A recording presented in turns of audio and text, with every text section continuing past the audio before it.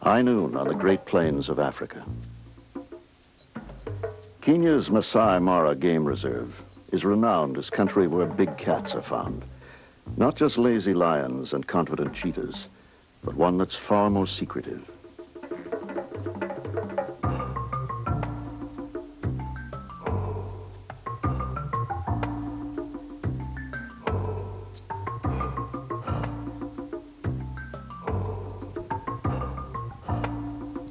Truly a cat that walks by itself, the leopard is intensely shy.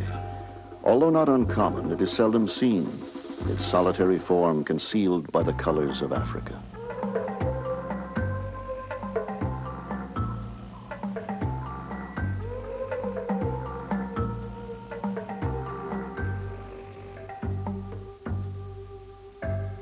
So elusive is the leopard that its habits and behavior have been difficult to study. Through the years, despite their notorious ability to hide, leopards fell prey to human hunters and trackers, and those that survived became even more secretive.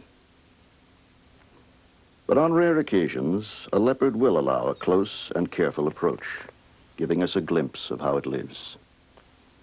One example is this female, which was watched and followed for more than 4 months as she raised her cubs.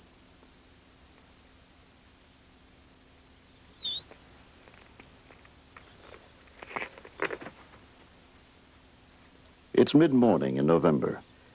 Having recovered yesterday's kill, a gazelle, from the tree where she hid it, the leopardess is returning to her lair.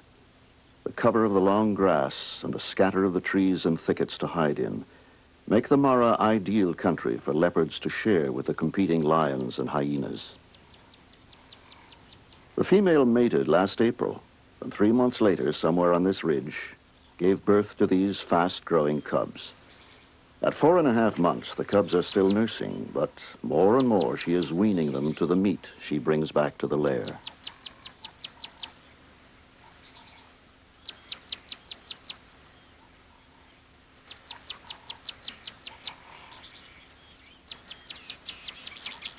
Already they compete vigorously for a share of the gazelle.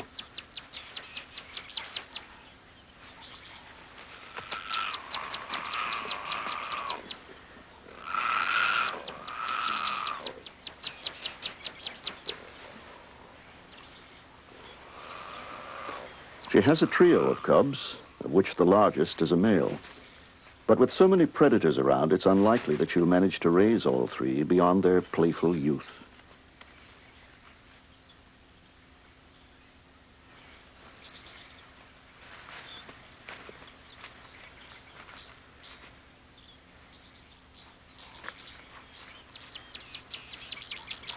Sharing this patch of forest is a tiny antelope, no bigger than a hare.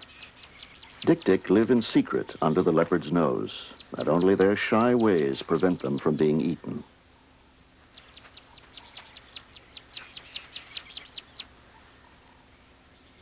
The leopard's lair lies at the heart of her range, the area of some 10 square miles over which she roams. Although solitary, leopards do communicate by noise or by a scent which they spray onto prominent trees and bushes. These pungent messages linger for days and even weeks, a warning to other leopards that the range is occupied.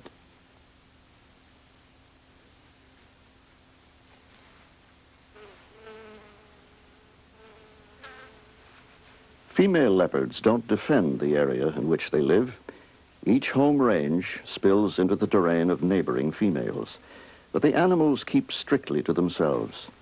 Only when a female is receptive, a brief 6 days or so every month or 2, does she forsake her solitary ways to breed. Not until her cubs are grown will the mother become receptive again.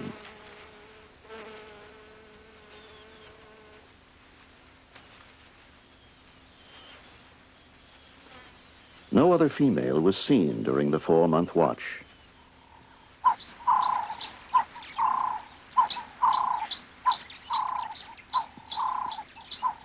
But within the range, there is another leopard, an adult male. With his more powerful build and broader muzzle, he's half again as big as the female and probably weighs 120 pounds. He's almost certainly the only male here, and the likely father of her cubs.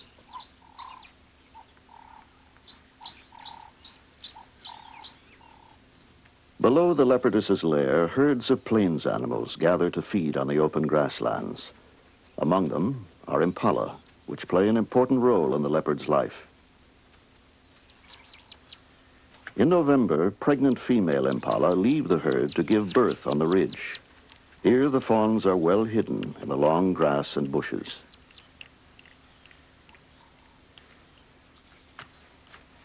Barely 30 minutes old, the fawn knows how to walk. In order to survive, it must develop other skills, such as the ability to run and hide.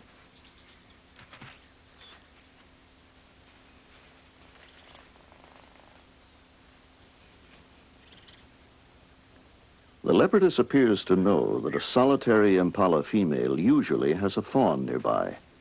No matter what the time of day, such opportunities are not to be ignored.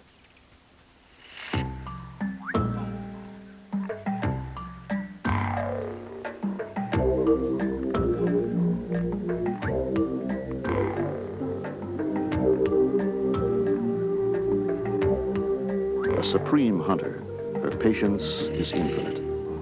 She may spend hours edging closer and closer.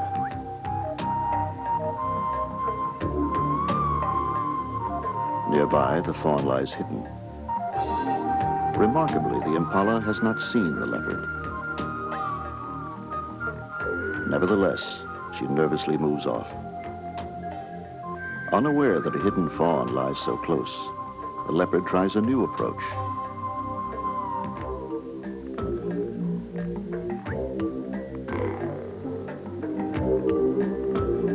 Seeing the impala bound away, the leopard watches intently for any sign of the fawn. It has obviously been left behind, but where?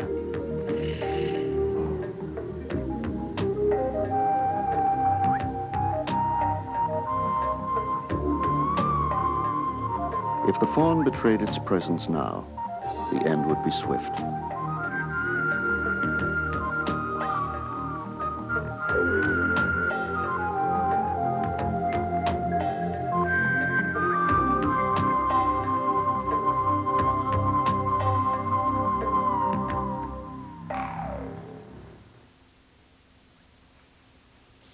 For all her hunting prowess, the leopard is like most big cats. She misses more often than she kills.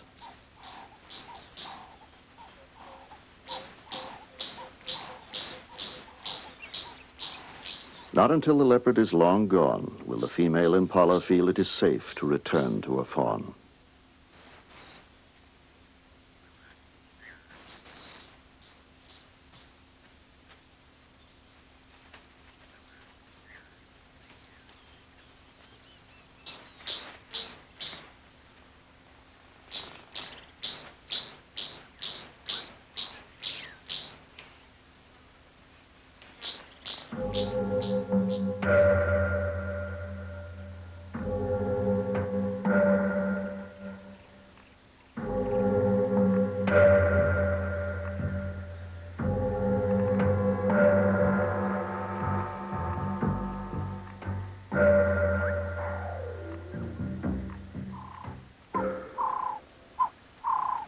It's mid-December, and the cubs are 5 months old.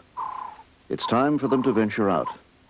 Their mother killed an impala in the night and left it under an acacia tree not far from the wooded ridge that is their home.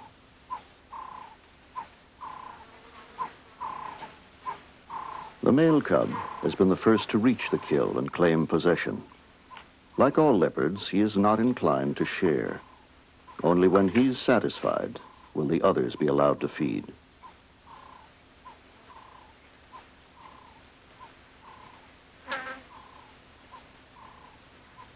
But the mother is watchful. Out in the open, her cubs are more vulnerable. For a hungry cub, it's a trial to be patient as Big Brother eats his fill.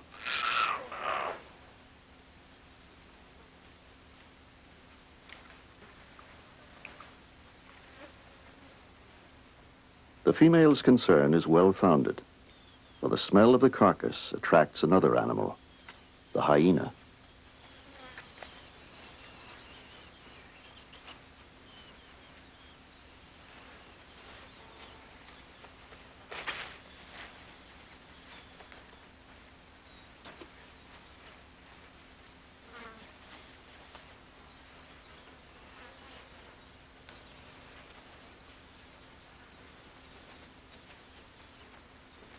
Hyenas have the most powerful bone-crushing jaws in Africa and show no fear of leopards. There is no alternative for the female but to grab the meat and go where no hyena can follow.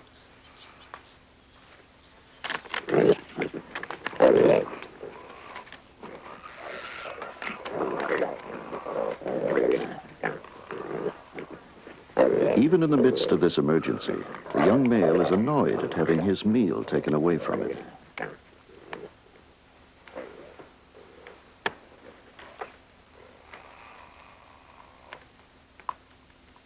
Up here, the leopards are safe. So is the kill, and the hyenas know it. But hardly have they turned to go before the family squabble returns to earth.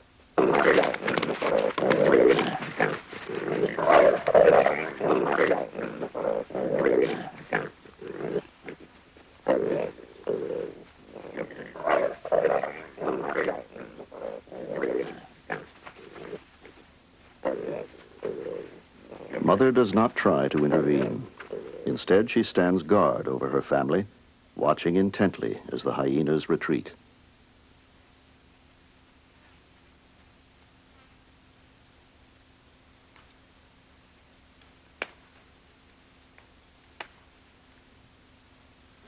Only after the danger has passed does she eat what little food the youngsters have left.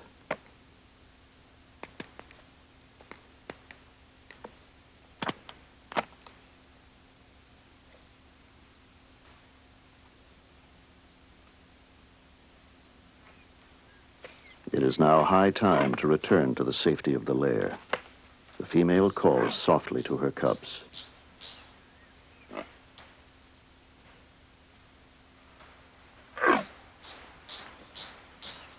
She's bringing them to heel before setting off.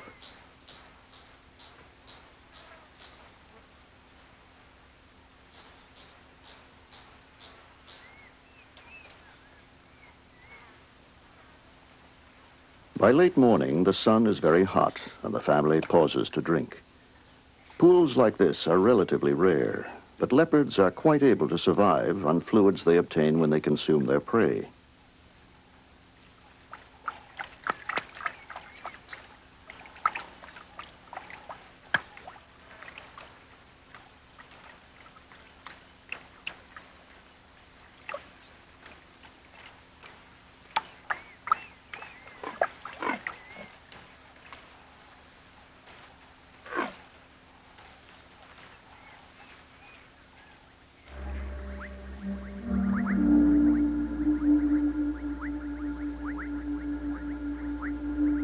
It's the end of December.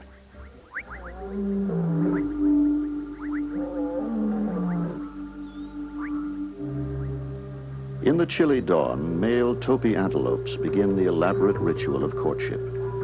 Among the creatures of the Masai Mara, a new year is beginning.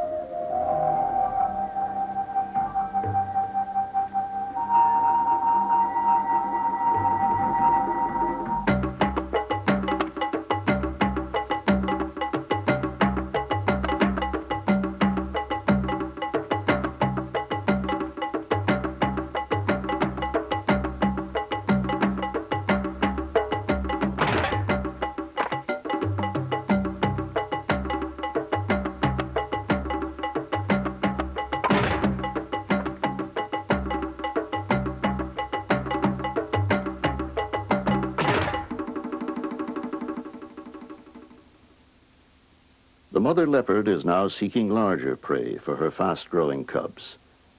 Termite mounds are good lookout posts from which to watch for game in the long grass.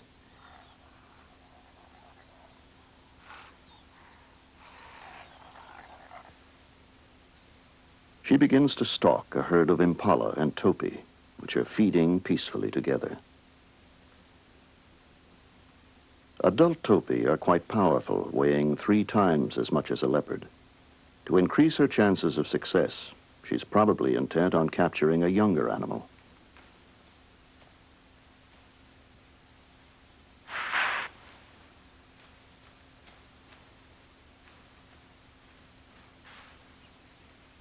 Her charge scatters the antelope.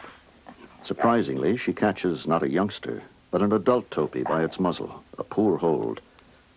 The topi tries to shake her off, trampling the tenacious leopard, and the cat struggles for a suffocating grip.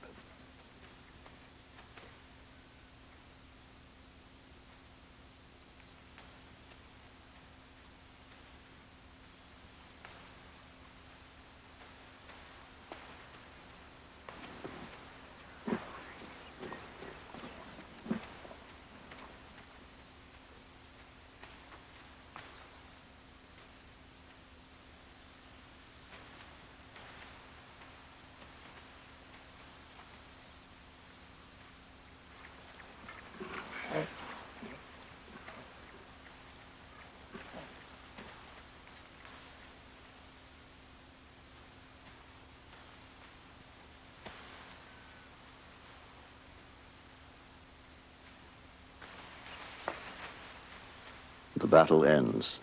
A momentary truce in the game of life and death. There will be another time, another place.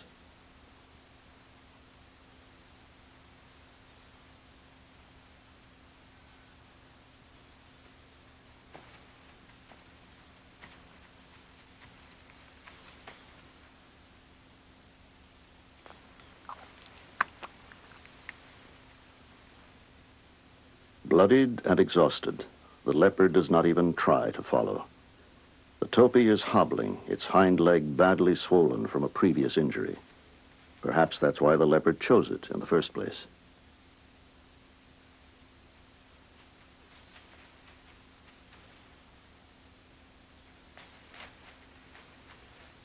On the way back to her lair, the leopard too is limping. There was more fight in the topi than she bargained for.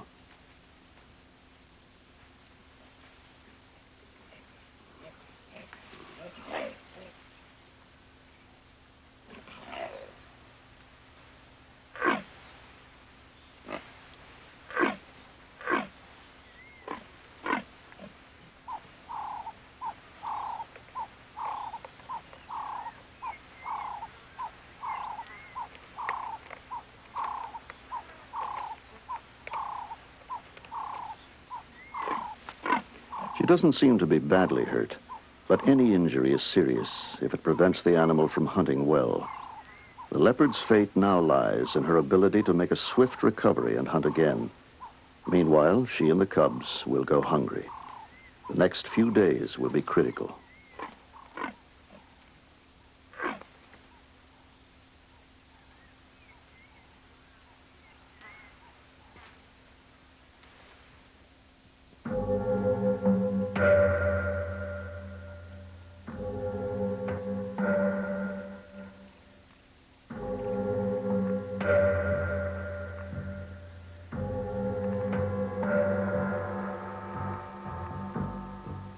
For 3 days, the leopard seems to have vanished from these woodlands of the Masai Mara.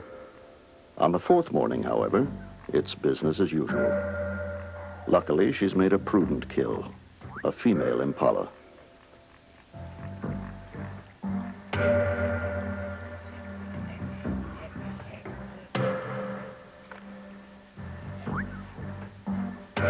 The leopard has recovered quickly. Like all big cats, she must be resilient to survive the endless perils of the African bush.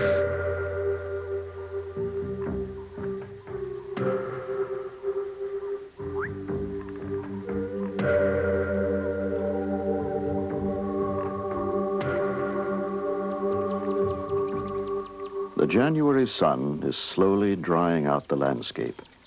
The short rains, as they are known, have passed. The rivers are dwindling. In a few shrinking pools, catfish find a final refuge.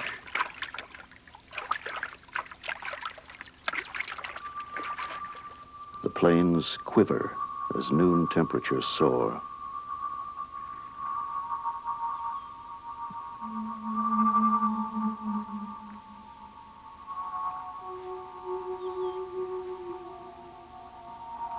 Seeking what little shade they can find, lions and hyenas rest uncomfortably close to one another. When it's so hot, the leopards are seldom seen. Most of the big carnivores are resting, but this is the time when another spotted cat comes out to hunt.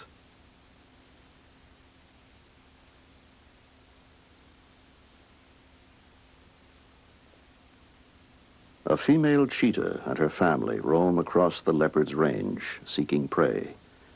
Her favorite is the little Thompson's gazelle, or Tommy.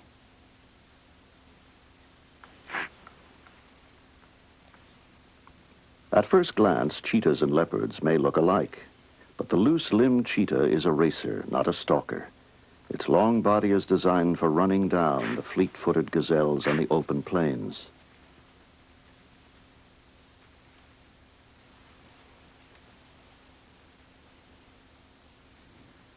Its head is smaller than a leopard's, with distinctive marks like tear stains. And, unlike the leopard, the cheetah has a coat with spots of solid black. Both are swift and stealthy killers, but the cheetah is unmatched for high-speed hunting.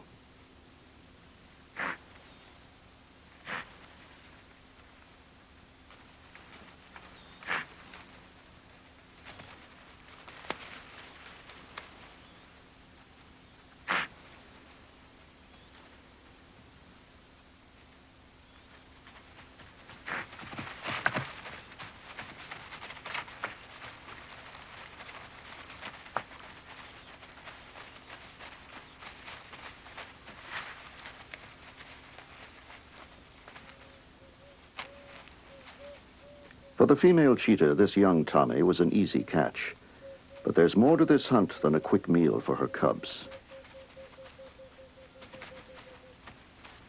She's giving them an opportunity to hone their predatory skills, perfecting their instinctive knack for tripping prey.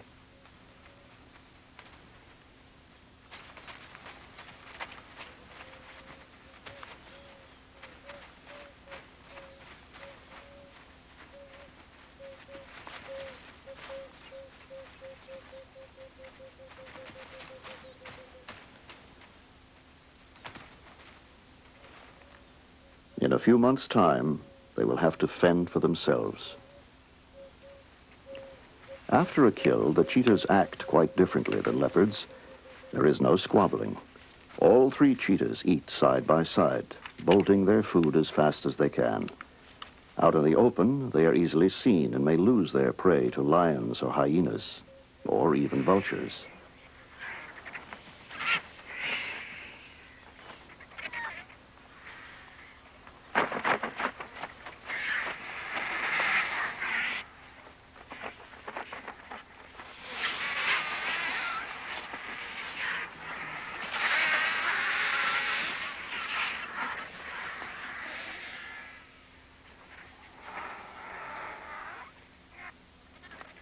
It's late afternoon. The leopard has been enjoying the cool breezes up on the ridge, despite the irritating presence of the tsetse flies.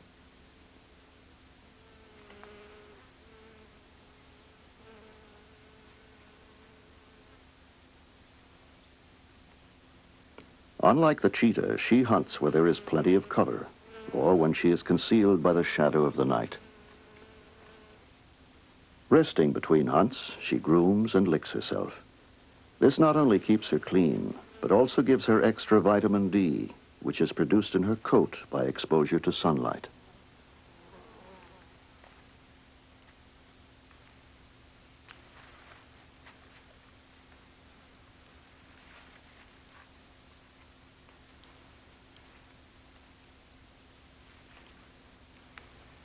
Away from the lair, she seldom stays in one place for long. She's a restless wanderer. Her tail is a giveaway to her many moods. While wandering, she keeps it raised high, an indication that she's not intent on hunting. Still, during the day, there is less competition from the lions and hyena. If she comes across potential prey, she may decide to give chase.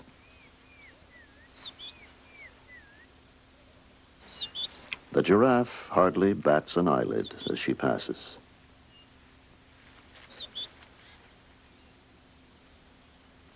These extraordinary animals were thought by the ancient Greeks to be a cross between a leopard and a camel, a sort of camelopard. Even today, scientists know them as Giraffa camelopardalis. The one-ton adult giraffes are in no danger from any spotted cat, whatever mood the hunter's tail might suggest.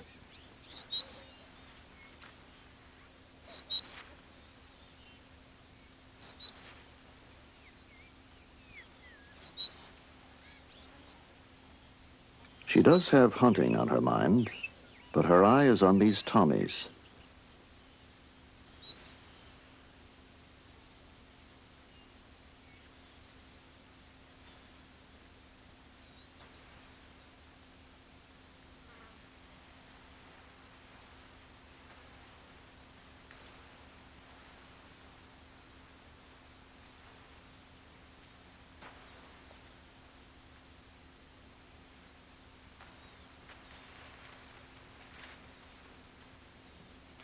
She crawls closer, but catches sight of an adult impala whose presence blocks her approach.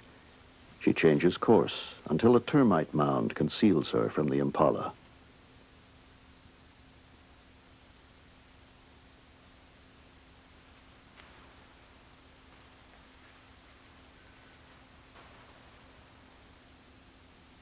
The ambush has been set. A few paces ahead, the unsuspecting Tommy seems to beckon her.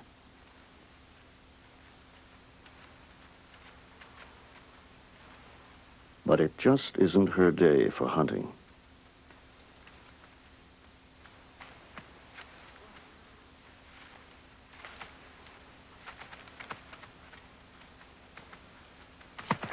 The startled warthog foils her plan. Her tail seems to signal her frustration.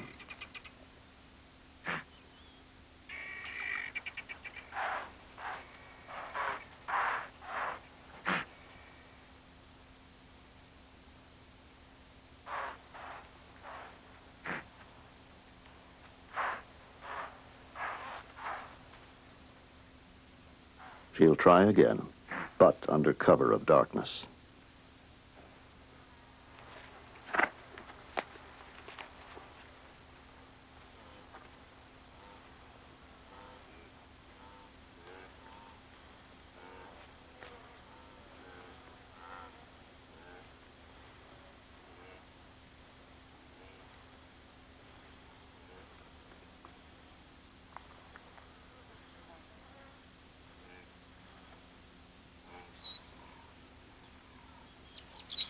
Draped in a tree, a leopard is fairly easy to find. That may be why this leopardess spends little time in trees. She hides most of her kills in dense bush, where the cubs are less conspicuous.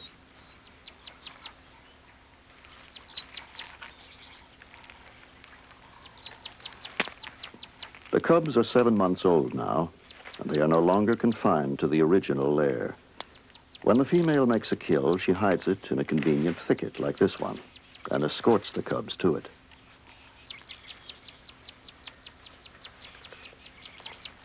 Hungry but well rested, she goes to join her cubs.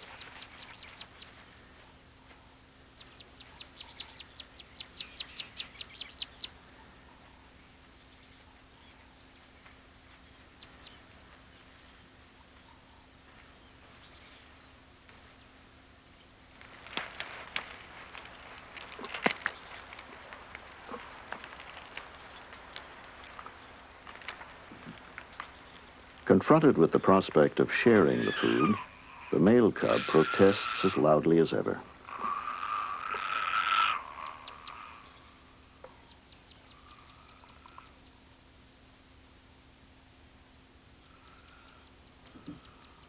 Lions regard leopards as competitors, and will kill them if they can.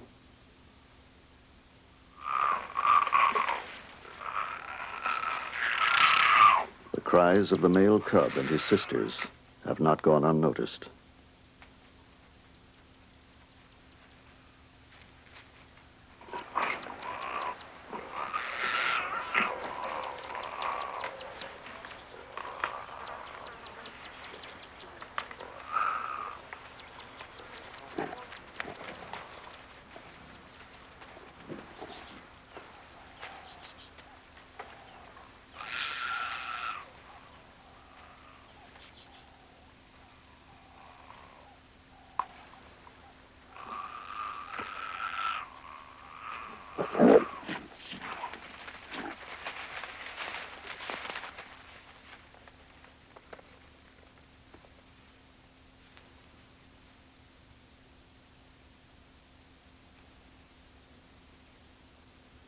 It's not unknown for lions to climb trees, but luckily for the cub, this tree is too thorny for them.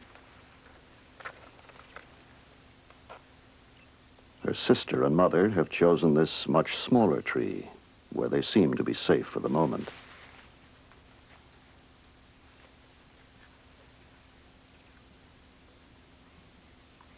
Yet even now, the danger is not over. In the Mara, lions often kill leopards, and especially leopards under siege.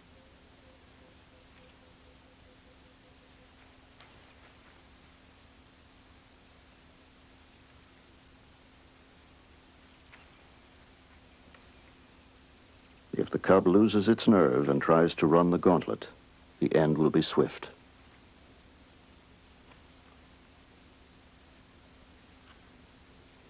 Unable to find a way past the thorns, the lions finally lose interest and move off.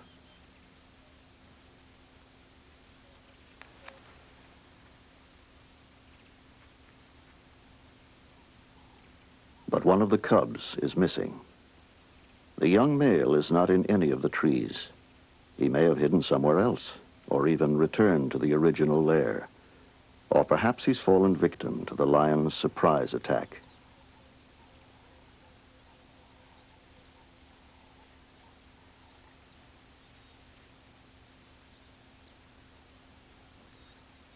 Tonight, the leopard family will be one fewer.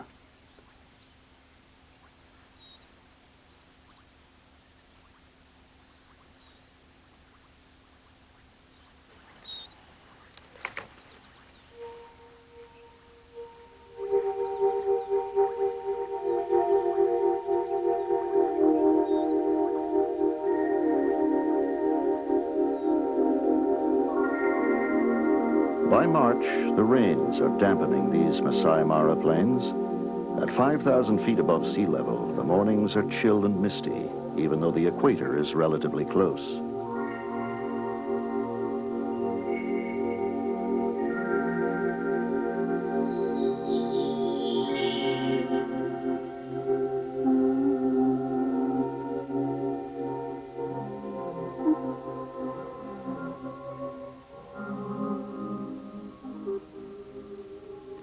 The rain encourages a flush of new grass. The two female cubs are now 8 months old and slip frequently from one hiding place to another, staying nowhere for more than a day or so. They are still dependent on the kills their mother goes out to make.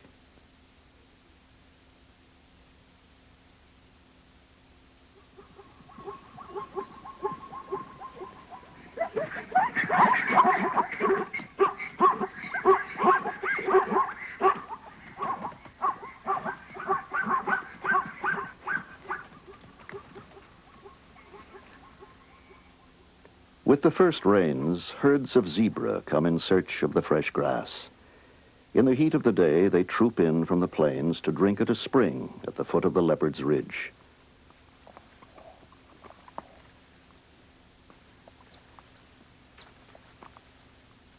The water hole is small. The thirsty zebras patiently wait their turn.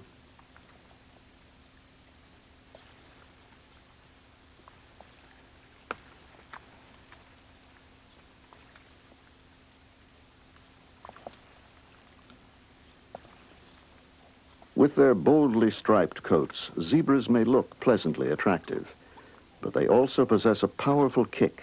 A stallion can easily break a lion's jaw or smash a leopard's ribs.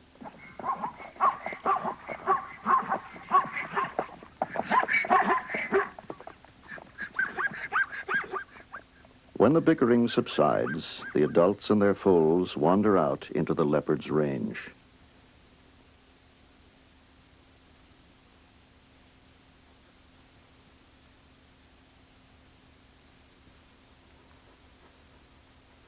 She's quietly dozing, but her ears are alert to the zebra's approach. Unaware of her presence, the zebras wander up to the tree to rub themselves free of irritating parasites.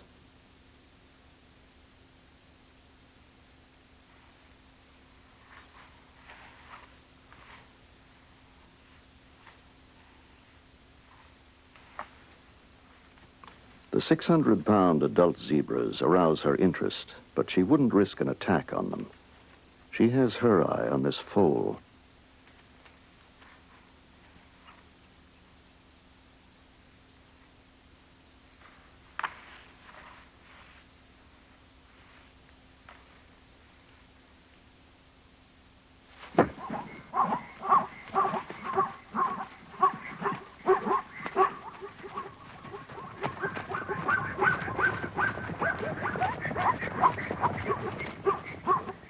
It was a quick kill. The leopard has broken the neck of the foal. For her, it was an unusual method of attack. She usually hunts through thick cover on the ground, but she is always ready for an opportunity, and surprise is the leopard's greatest weapon.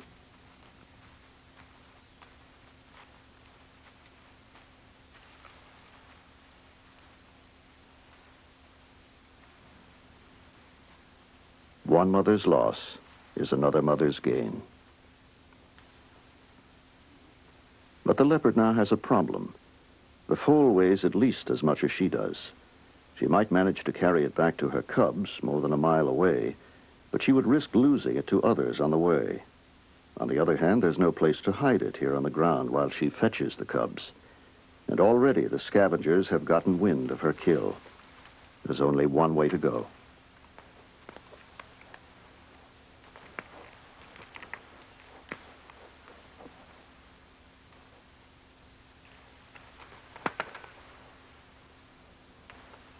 She carries the whole weight of the foal in her jaws.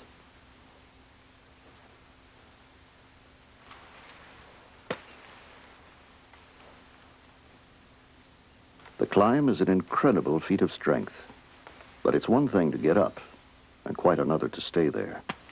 Her usual prey, antelope, are easily anchored in a tree by their horns, but the zebra has none, another problem for the leopard.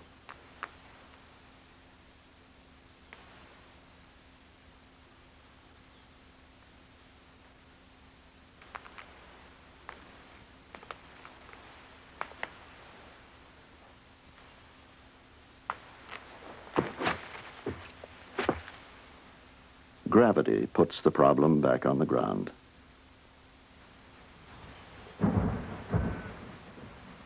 By now, the leopard is exhausted, and the hyenas are moving in. There is no time to rest. She must try again or lose her prize.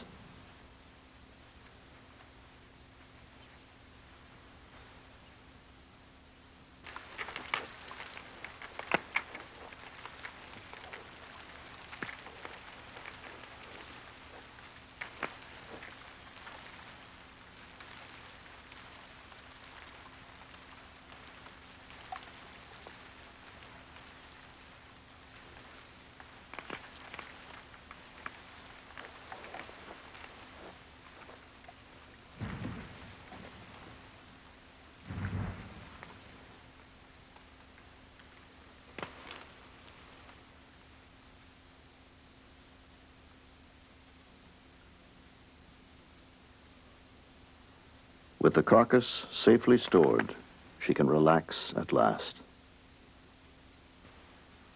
April ushers in the season of long rains.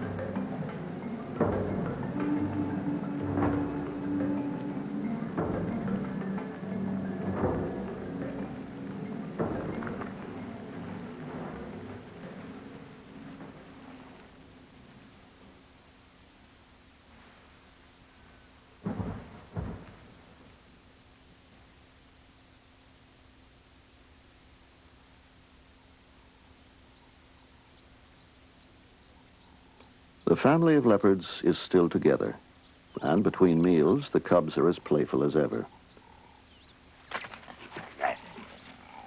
Even as they play, the cubs are demonstrating their instinctive grasp of hunting skills. Here, the leopard's swift and savage pounce is being practiced on a patient parent.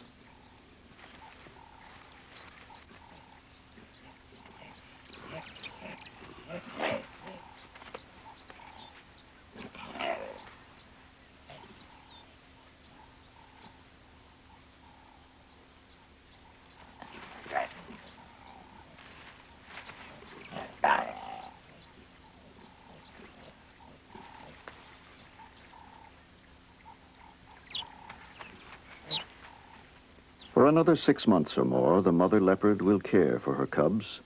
They are now 9 months old.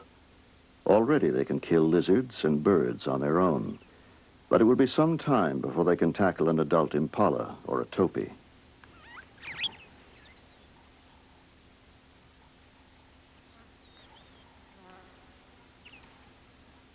Unexpectedly, as the two female cubs play in the forest nearby, the mother begins to behave strangely, calling out as if her cubs were missing.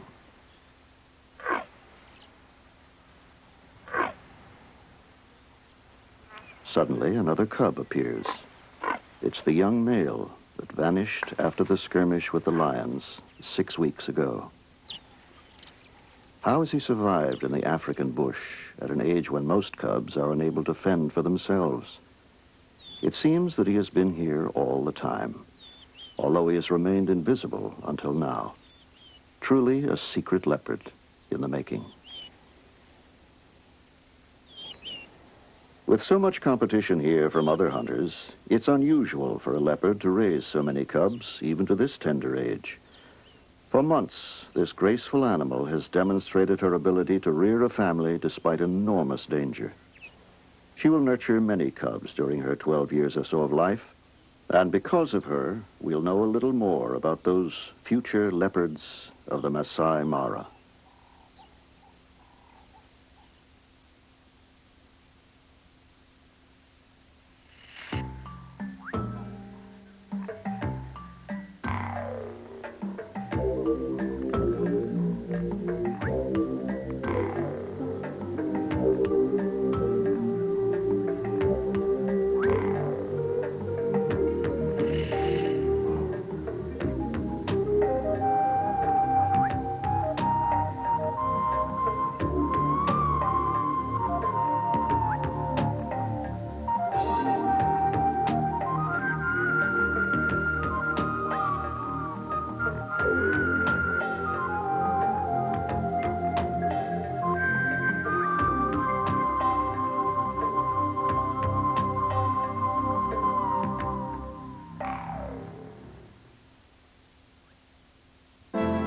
Coming soon from National Geographic Video.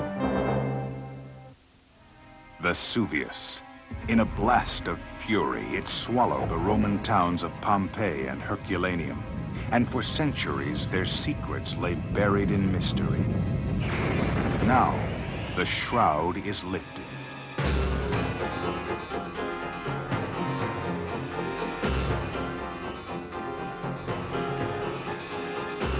Out of the ashes of an ancient disaster, a story emerges.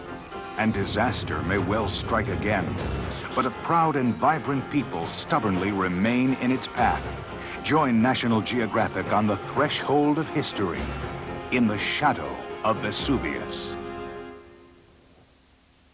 They are man's closest living relatives, but for centuries we knew little about them. Now, from 2 continents comes an intriguing portrait of the creatures that for so long have fascinated and eluded us. The great apes. I had a tremendous sense of curiosity about the animals. I wanted to know all there was to be known about them, and happily, I was rewarded by the same curiosity from the animals. Sometimes it was difficult to know who was the observer and who was the observed. Journey on 2 groundbreaking missions with renowned zoologists Diane Fossey and Birute Goldikos Brindamore, and share in their startling discoveries. Join National Geographic on the search for the great apes. Continue your exploration of the world with National Geographic magazine. Get 12 monthly issues filled with the same kind of spectacular photography you enjoy in National Geographic videos, plus captivating stories on fascinating people and places, incredible animals, yesterday's world and today's, amazing science and discovery. You'll enjoy all this by becoming a member of the National Geographic Society. You'll also receive 6 valuable maps, and you'll support important scientific research like the Titanic expedition. To join, phone or write the Society at this address. National Geographic Video, undeniably collectible and affordably priced, only from Vestron Video.